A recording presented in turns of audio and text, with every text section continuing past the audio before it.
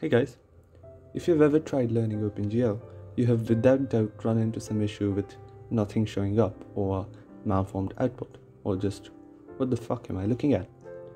Well, when you're just starting off any language, framework or library, you're bound to run into issues at the start. OpenGL is no different, and it is quite a hard API to debug if you have no idea what you're doing. So in this video, I'd like to outline a few ways that you can go about debugging OpenGL. I'm going to split this video into 4 different sections. The first one will be about the debug context. Second one will be about RenderDoc. The third one will be for specifics for a few cases. And the fourth one will be about asking questions online.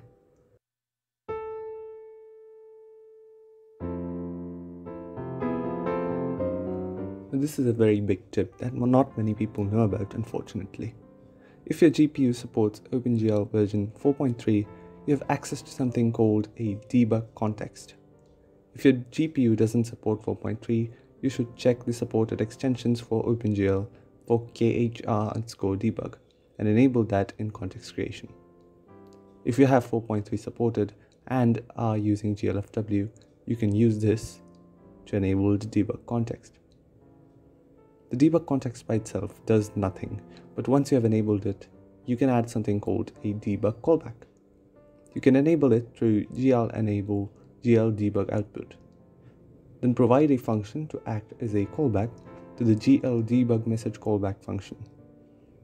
The 0 here is a void pointer to any arbitrary data that you want to pass to the callback. So if you want to pass something like a custom logger, you can pass it through pointer here. The callback must have this as its prototype. In the callback, you can just print the error that you get. The debug callback will print a few of the errors that can happen while writing OpenGL code. For example, passing some invalid enum to a function that doesn't expect it. Read more about the debug callback in context here, since I've left out a lot in this video.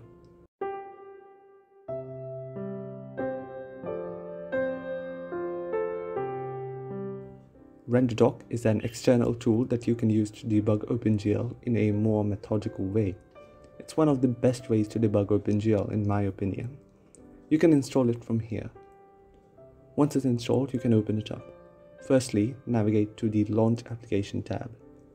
Here you can select a program that you want to debug. If your project is in a compiled language, this should be easy to add. If your language is interpreted though, something like Java, you should select the virtual machine executable here instead. I'll quickly go over Java here. Go to your JRE directory into bin and select java.exe. This by itself won't work. You'll have to provide additional arguments here. For Java, it will be -jar and then the path to a jar file. For this to work, your jar file must have a working manifest, so make sure you have that. You can easily Google how to make that work. Now that you have selected the exe, click on Launch. As it says up here, press F12 or print screen to capture a frame. Make sure you are on a core profile too. A compatibility profile context will not work well with RenderDoc. After capturing a frame, you can simply close your program, and RenderDoc will automatically load the frame that you captured. On the left here, in the event browser, you can see all of the major OpenGL calls that edit any frame buffer, that is, the screen, or if you're writing to a texture or something. Clicking on one of these will show the minor OpenGL calls before the major one. This is very handy just to check if you're calling everything in the right order. When you see a frame, the first thing you should do is check down here. Clicking here opens a new tab called Errors and Warnings, which can help a lot if you simply missed adding some small line. For example, here I tried to run GL draw arrays without any shader bound and I got yelled at by errors and warnings. Along with being able to view the entire timeline of the frame, we can see what OpenGL functions have been called with respect to certain OpenGL objects. Navigate to the Resource Inspector. On the right here, we have a list of all the OpenGL objects currently alive. As you see, I have 2 shaders, one shader program, one vertex array along with the default one buffer, and a load of these back buffer things. The back buffer is just the screen, so if I double click here and view contents, I'll see what was being drawn to the screen on the frame that was captured. If I click on any of these objects here, for example the vertex array, I can see all of the OpenGL calls done when it was being initialized, with all the parameters used. The vertex array is just a template, so we can't view its contents. But if I open up this buffer and click view contents, we'll see the data that it held during the frame that we captured. This data may not make sense easily, so we can provide a format for it. For example, I know that my vertex array holds 2 vector 2s, 1 float and a vector 4, so I can format the buffer to give us a more readable view. And boom, we can inspect what data got sent to the GPU. One last feature I'd like to show you here is the pipeline state. Here up top you can see the different parts of the OpenGL pipeline. Now click on vertex input and then click on draw call I issued here, then click on the mesh view. Now I can see what my vertices look like and all the data associated here as well. I can also see the GL position value that was output by the vertex shader per vertex input. All in all, RenderDoc is a very useful program to check for certain things like call order or malformed data and lots more. I obviously can't cover it all in one video, so we'll move on.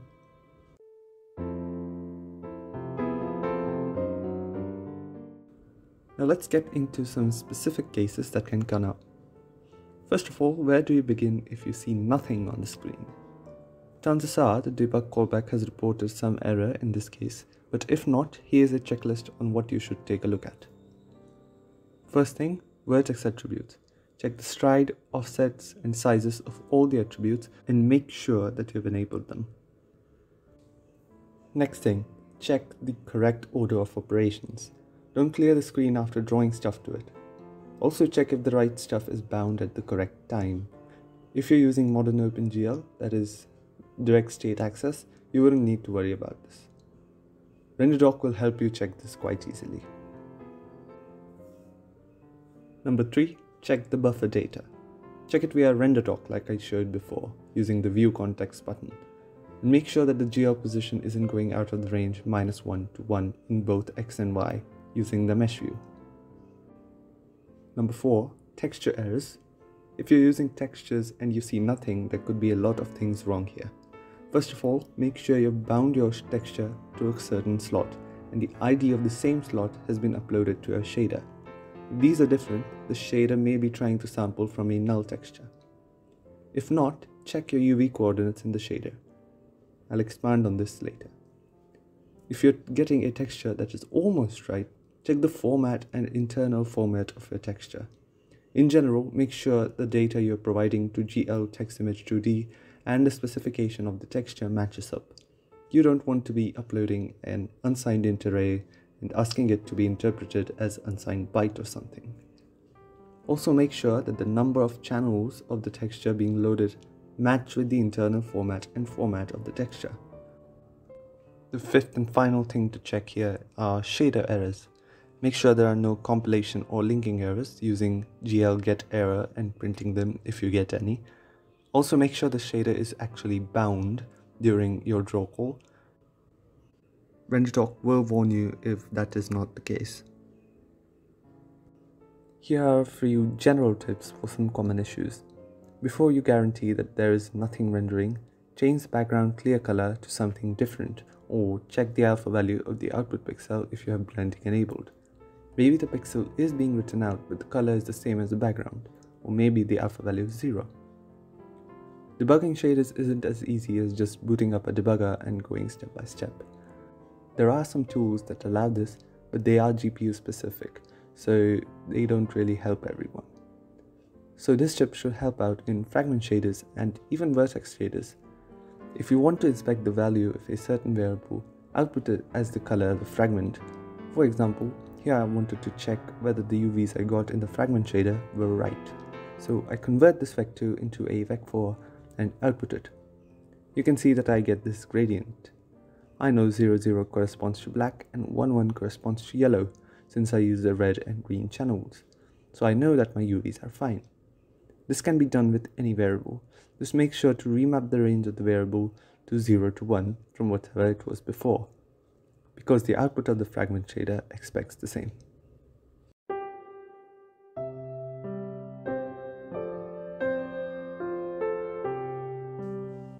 First thing to do when asking questions is to try to figure out what is wrong yourself. From my experience, finding bugs in your own code is far more satisfying than other people pointing them out. And once you do find a bug, chances are you'll never make the same mistake again. Once you've tried everything that you can think of and maybe possibly not found the bug, the right way to ask a question is something like this. Say what you're using, which language. Say what you're doing and what you're supposed to be seeing. Say what you're actually seeing instead. Then say what you have tried. It seems obvious to say this after the entire video, but questions like "I don't see anything, what's wrong?" are unfortunately not enough to pinpoint a problem, because literally half of the errors at the start cause blank windows.